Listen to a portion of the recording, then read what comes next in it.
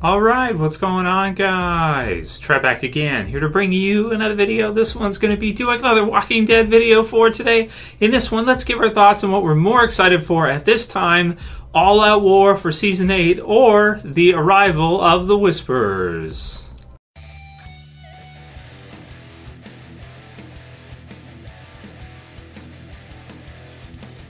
Alright, and I thought this was a fun video to do, so I hope you guys enjoy it, and I hope you guys will leave a comment below and let the rest of us know what you personally are more excited for. Feel free to thumb each other's up or thumb down. Between the Walking Dead Season 8, of course, premiere with All Out War, or eventually getting to see the Whisperers, which might be near the end of the season. It could be Season 9. We're going to have to wait and see when this, how this all works out, and when they start to kind of put little hints, drop little hints for the Whisperers in the TV series. So this question was sent through by Bellari, and you guys can send through questions as well too, should you want to, if you want me to add them to the next Q&A and get your questions out there for the rest of us to comment on, including myself. So good question from Bellari. He says, hey Trev, overall, are you more excited to see All Out War in the Walking Dead television series or the Whisperers? He says, personally, I am more, I guess it could be a girl. Personally, I am more pumped for the Whisperers. Love the channel, smiley face. So smiley face back, Bellari, that's for you. Here's an awesome question. If you guys have any other great questions, send them to me for sure. So, going into Season 8 right now, they've been showing, there's been a few previews, of course. There's the trailer, as always, as there always is. But we're starting to inch our way closer to the season start. We have Fear the Walking Dead returning September 10th, and I'm pretty excited for the second half of that, with a double premiere, double finale for this year, which should get us pretty pumped for Walking Dead to start with Season 8. So right now, they're not making a big deal about All Out War, which kind of ticks me off, because personally, I've been waiting in the Walking Dead TV series to see All Out War for a long time. We were very excited for the Negan arrival. We were very excited to see Negan bash some skulls. And then after that, it's like, okay, what's the next big thing after Negan's issue 100 skull bashing, introduction? The next biggest thing is All Out War. They've kind of started off the war, they've kicked it off, but they haven't really, made it a feature of the show right now. Right now, it seems the feature of the show is the fact that the show's gotten to 100 episodes, which is great. It's great that the show's gotten 100 episodes, for sure. Nothing against it for that. That's awesome. It's a huge accomplishment for them. 100 episodes of this kind of TV series is quite rare. It's very hard to do. Most of the time, when you're dealing with a 100-episode series, you're dealing with episodic stuff where, a storyline doesn't go on further. You have stuff like The Simpsons, comedy, other shows like maybe Cookie Cutter, NBC crime dramas, where every episode you have, investigators that are searching for some kind of, killer or what have you. These kind of cookie cutter shows. But for something as special and as different as The Walking Dead, I do think it is a huge accomplishment for them to get to those 100 episodes with 42-minute runtime episodes. So it is a big deal for sure. But I think All Out War is also a really big deal too. All Out War is supposed to be, or at least for me, out of all the Walking Dead volumes, out of all the Walking Dead story arcs, All Out War is probably the best, I want to say. I think even still, even with the Whisperer War and some other stuff that's happened in the series, the Too Far Gone, Made to Suffer type of, Governor War and all this, or you can't even call that a war, like battle with the prison versus Woodbury. Out of all of those, for me personally, All Out War is my absolute favorite. So it's quite weird that this question even is kind of coming up with Bellari asking, but it's a very good question, because in the TV series version, it's kind of like, what does the TV series version do better? Does it do action, all-out war type of stuff better, or does it do horror better? That's a very tough question to answer. The horror question is kind of like, well, if they're going to draw back on the brutality and on the, the violent nature of it, affects action too, but definitely with regards to horror, which the Whisperers are definitely horror. They might be the scariest group ever in The Walking Dead. And we haven't even seen them yet, so it's very exciting that they're coming up soon. That horror aspect with the TV series version, they'll probably do a better job of that. Horror is also something where, in terms of budget, it's a lot easier to do. You guys see how many B movies come out for horror movies all the time, and Conjuring this and blah, blah, blah that, and whatever this. Horror movies are just, constant horror movie mill. They just, almost to the point where there's so many of them, they don't even mean anything anymore. So it doesn't cost as much, I think, to do horror as it usually does to do big action. Big action is usually, you know, you have the explosions and all the Michael Bay effects and all this kind of stuff, right? So, you know, for this one personally, I should be more excited for All Out War, but based on the fact that they haven't been selling it in the trailer, they haven't been spotlighting it, they haven't been letting us know that Season 8 is All Out War, you know, calling a spade, you know, letting us know this is what's up, this is going to be big. Instead, they're like, oh, yay, we got to 100 episodes. Thank you, guys. This is awesome.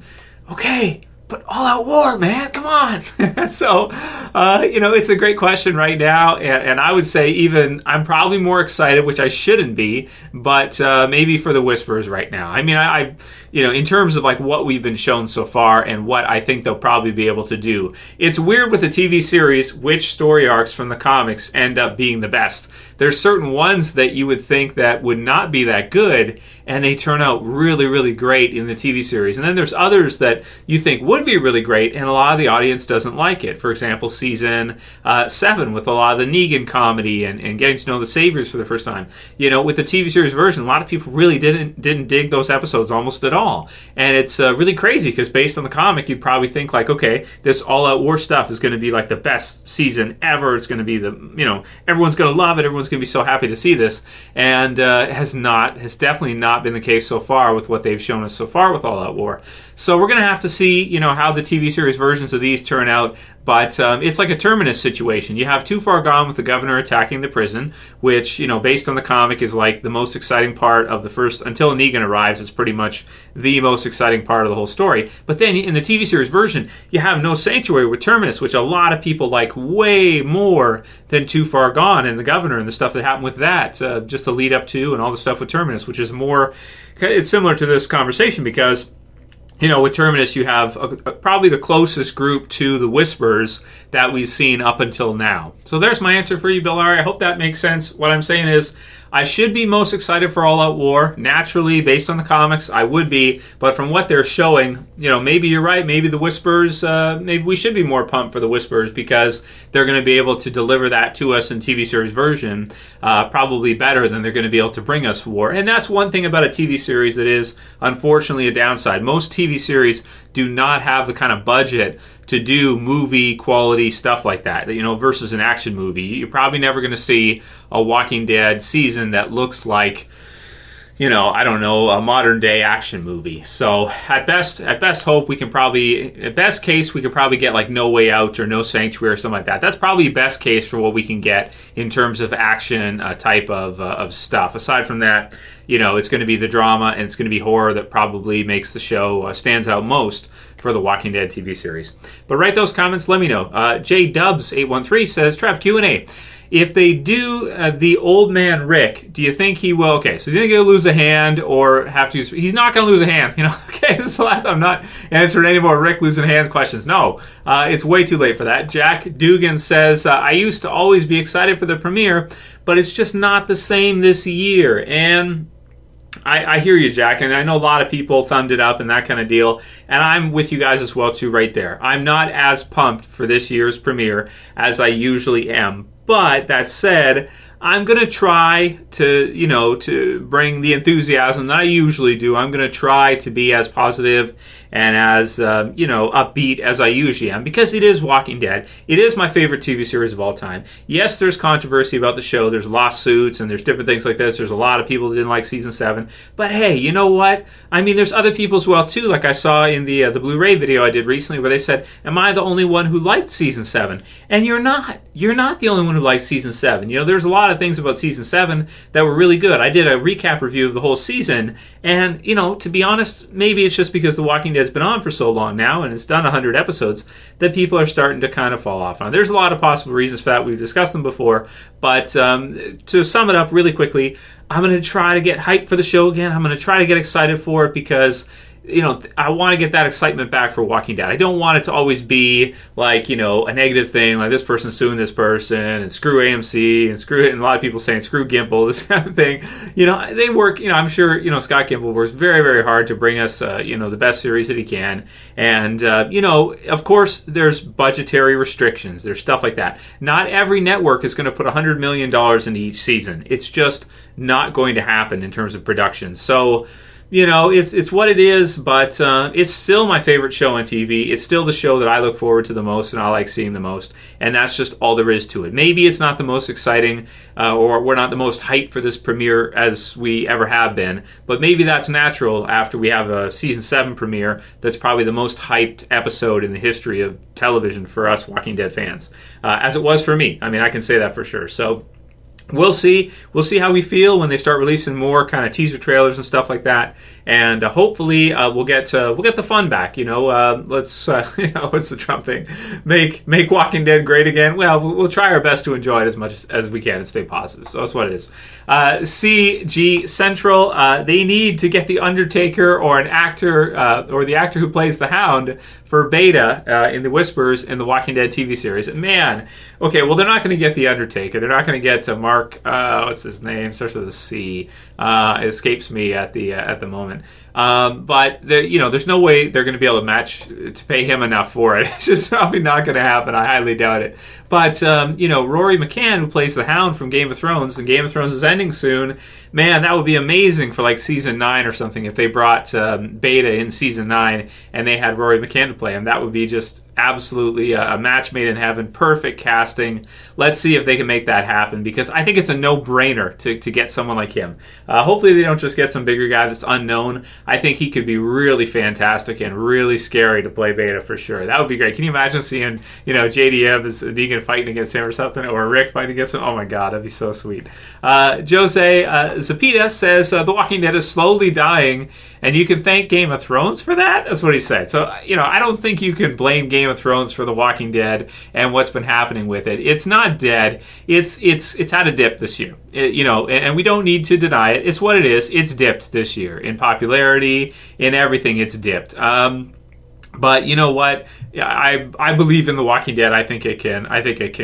You know, make a comeback. I think it can, because I mean, it is a really great show. You know, everybody watches it, everybody talks about it. So let's see what they got for us for this year before we judge too quickly. Let's see. It might come back, at least maybe to around like a Season 4 type ratings or something like that. You know, 12 million episodes, something like that. Let's see if we can get to 12 or 13 this year. I think it should be able to at least get there. If it's done right and it's all out war, it should be.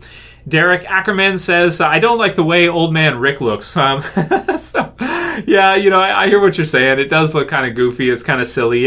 It's a lot different from the comics. In the TV series so far, from what we see, and we see the way Andrew Lincoln looks as it doesn't match for me. It's like, no, it's kind of strange. So, yeah, I'm not sure really what to make of it. It's a weird look for Andrew Lincoln. I'm definitely not used to it yet, and we're gonna have to see how we all kind of assimilate it. We kind of get used to it over time, because it is different. Herb Coswell be the last one. He says, also, there's no alternate Negan kills on the Blu-ray DVD. WTF?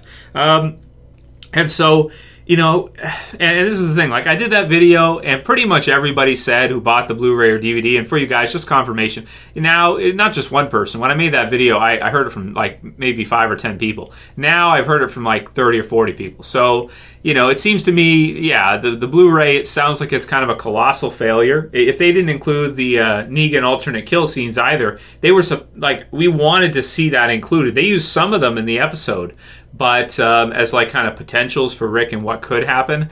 But man, they should have included those, because those would be something like, they could have made this Blu-ray DVD release so great, and it just feels to me like they just rushed it out and they didn't really include anything. So now some people are saying, well, the swearing stuff will be on the special edition. It's like, well, you know, I mean, we all want to get, this is the thing about special edition, I want to get, you know, the release of the Blu-ray or DVD when it releases. You got to wait later for the special edition. So if you're going to not buy it and then you got to wait for the special edition and then buy that, it's more expensive too. It looks cooler because you get a display zombie or something depending on how they do it each year. You know, so it's a sweet release for the special edition. But if you already bought the regular Blu-ray or DVD, are you then going to buy the special edition as well? Now you have doubled up versions of the same thing, and it's kind of like, oh, that freaking sucks. So it's still, you know, even if they did release the Negan swearing stuff on the special edition, am I going to spend however much the special edition is, 70, 80 bucks, whatever it costs, 60 if you're US, whatever, to get, you know, the super zombie, the Demogorgon Rick Knife zombie, Winslow or whatever, from the Heapsters or the Scavengers. You know, am I going to spend all that money just to get that, to be able to see, you know, we'll see. You know, I don't know. But it's kind of like if you already bought the regular, you're not going to want to buy that too. So it's kind of a mess. But what we'll do is when I do get my copy and I do get a chance to look it over, I'll let you guys know my thoughts and everything it includes, do the review, that kind of stuff. But everything I've heard this week is kind of disappointing about stuff that they really could have included with Season 7's release on the Blu-ray. And it just seems like they didn't. It seems like they didn't go for it. And Herb's absolutely right. Why didn't they include the Negan alternate kill? We know they filmed them. We know, we got to see clips of some of them, and then they don't release it, and that's like, what? I mean, I don't know what to say. Anyway, that'll be it for today's video, guys. Let me know what you're more excited for: the first appearance of the Whisperers, or All Out War, and based on the comic, which story arc you preferred better. And also, if you bought the Blu-ray DVD, feel free to comment about it below. Any of the things that irk you, or things that you did like that maybe are on it that no one's mentioned yet. If you like this video, please thumb it up below. You can share and favorite, and if you're new and you want to subscribe to the channel, I'd appreciate it. You can subscribe at the bottom left. That's it for this one. I'll see you guys again soon for another video. As always, it's Trev. I'm saying peace. Later, guys. See you soon.